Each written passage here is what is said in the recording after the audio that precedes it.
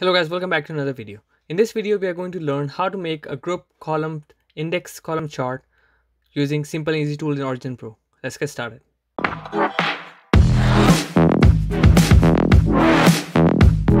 So first of all, you can see that this is a grouped index column chart. There are two things special about it. Number one, it is having a secondary y-axis, which is difficult to do. And the second thing is that it has categories below it and it has subcategories below those categories. Also, you can also make stack charts, but if you have more data, I will show you how you can do that in an easy and simple way. So I will move ahead toward the Origin Pro now. So I've sorted all the data first already so that it will be easier for you and will save much of our time. So this is the speed, and say less than 80, this is the model of the car, and this is the torque and the power produced by the car. So first of all, what you have to do is just select the data that you want to plot, leave down the categories alone, you don't have to do anything. Also, you can see that these are showing as unsorted. If you right click here, you will have an option as set as categorical. If you uncheck this one, it will go away, and if you uncheck this one, it will also go away. But the thing is that these are some values, which is the data values. That's why it's showing something like this, so don't worry about it. So first of all, select this one, go to plot and select grouped columns indexed. So once you select group column index, you will have a graph and it will prompt you for the data. Now it shows that data columns are these ones, torque and power, right? Exactly. Now you need to have a group columns. Which columns do you want to group? So I want to group A and B. So I will go ahead and select this one, say speed first, and then I will go ahead and select the model first. Now you can see that in the preview menu, you will see the speed is coming down and the models are coming up. So if you want to change the position, you can just select this one and click here, and the model will shift from top to bottom. Now the model comes down and the speed comes up, and they are all categorically defined now. Click OK, and you are done for the first step. Now, as you can see that there are some things that we need to tweak a little bit, and it is just showing torque. It doesn't show torque and power in the axis title, which is okay. You can manage that. First of all, we are just going to play with this one and just show you the first part of the process, how we are going to work with this. Let's say we are going to use this one and something like this. Now, the first one shows the torque and the second one shows the power. Okay. Also, you can see that these legends are not clear. So what you can do is select them, and you will see there's an option like this, and you can turn them around and move them around 90 degrees, and you can easily do that. Now I'll press Control and scroll down, and then you can see that your graph is not in the position. Okay, just right click here and select fit page to layers. Once you do that, it will ask you how much border do you want to leave from the sides.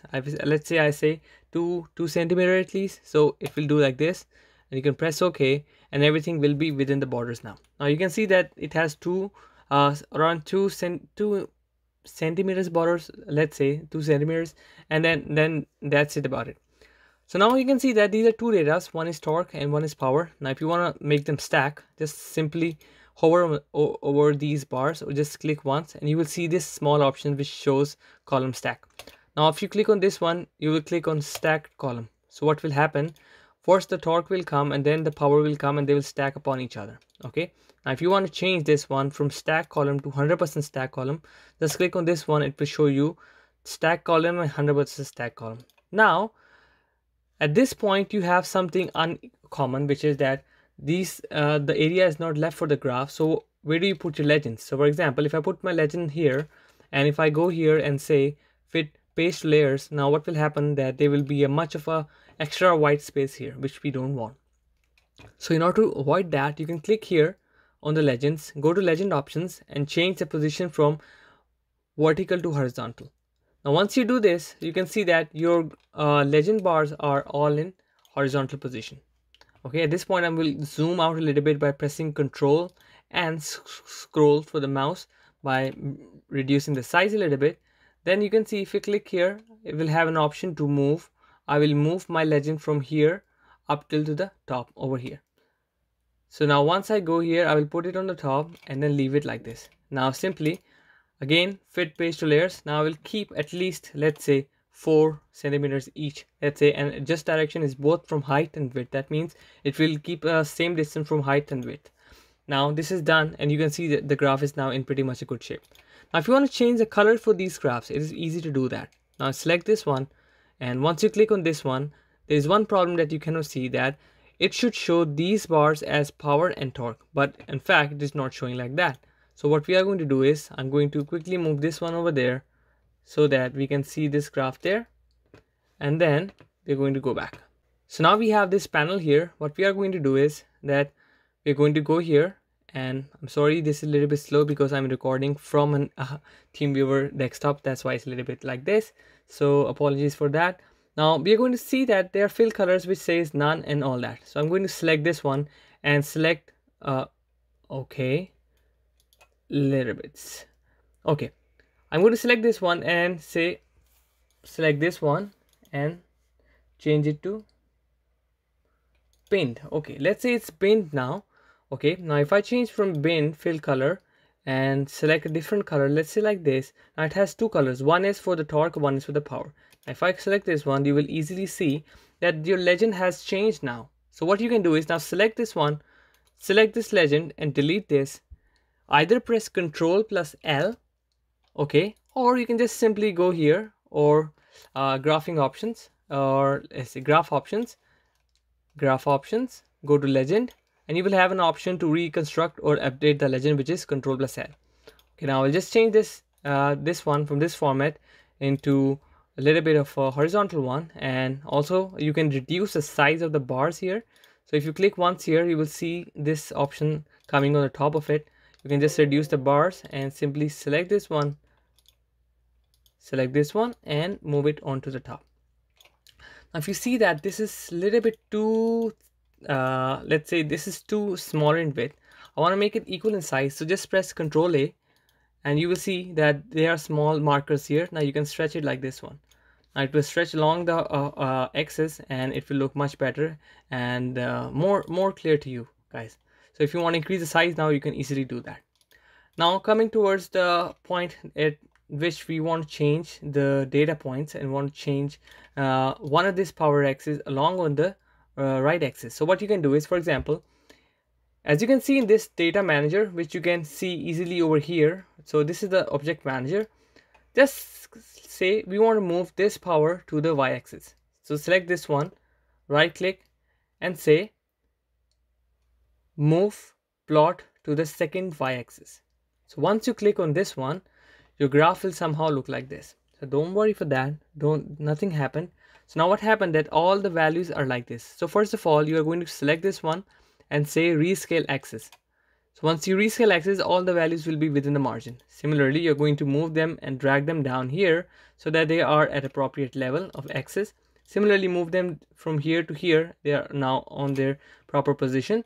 And now you can click once here and you will have an option, let's say for this one, which is axis take style. Once you click here, you will have an option for in and out. Whether you want whatever you want, you can just click on out to just keep a consistency with the right one. Now let's just move them a little bit to the other side so that they have a little bit space here. Move this one a little bit here like this, and here we go. Now we are going to play with this one and work how to fix this one. Now double click, just go here, double click here, and it will show a new option which is called the plot details page properties. Okay, now once you are here, remember there are two things, layer 1 which is torque and layer 2 which is power. If I expand these layers a little bit more, you will see how they look like. So now if I click on the graph 2, they will have different options every time I click on each level. For example, now you can see you have 4 options here, 5 options. If you click on the layer, you will have different options. If you click on this layer, internal layer, you have different options. So be careful with that one. So click on graph 2, go to the layers option, and then simply click column bar gap, box gap across layers. So if you click on this one, it will automatically come here. But see, these ones are overlapping right now. So we are going to fix this one also. Just go to the layer 1 now again, go to the spacing option, and then below here, gap between subsets, just make it 0. Now once you make it 0, they will all be equally aligned, will have equal and good amount of space here. Press OK, select this one, bring it down and move it to here. Now once you are done with this one, I normally like not to have a margin for this one, so I just go ahead, press 0 and have no margin for this one. Then I will select, right click and say fit page to layers, and this time I don't want an extra border, so I will click on 2 and press OK. Now if you notice, all my graph is in single data. But if you don't like this color graph, you can just simply click on this one. You will also now have an option here, select this one, and you can choose whatever color you want. Let's say if I want to go with this color, you can easily choose that.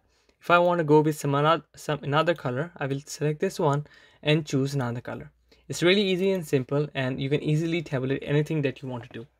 Now the things comes when you want to edit this graph. So right click, copy graph as a picture. So once you copy the graph as a picture, I will go back to PowerPoint again. I will press another slide here so that you can easily see what happens. I will delete this one and I will paste it here. Now one thing about this one is that once you put your data here, the good thing about this graph is that you can, some things if you don't know how to edit or manage, you can easily manage something like this. For example, if I press Ctrl Shift and G, you will have an option which says this is an imported picture, not a group. Do you want to convert it to a Microsoft Office drawing object? Okay, this is one. Press Ctrl Shift and G. The other way to do is right click, go to group options and ungroup. So once you click on ungroup, you will have a same prompt. You click on yes, and then everything will be a separate thing. Now if I click on this one, it will be a separate object. If you click on this one, it will be a separate object. So for instances, sometimes it's difficult for you guys to do or manage things. You can easily manage something like this. Let's say I will type something and I will do like this, for example. Now, for example, okay. Also, one problem with this one is that once you add this graph to Microsoft Word, it creates a different thing. So what you can do is you can bring it here, convert them into a object, and then paste as enhanced meta file. So just copy this one and then go here, or let's go here and remove all, go to home options, paste, space special, and enhance meta file. So this option is when you are copying the graphs from PowerPoint into Microsoft Word for higher picture quality. For reference, you can also watch my previous videos. I will link down in the description so you can check them out. So that was it for today. I hope you guys like this video, and I hope you understand how to do the secondary y-axis in group column charts. And if you still don't understand how to do it, please leave your comments down below and I will get back to you. I hope you guys like this video. If you haven't watched my previous videos, do watch them. And if you have any comments or suggestions, please leave your comments down below and I will get back to you as soon as possible. Till then, take care. Allah Hafiz.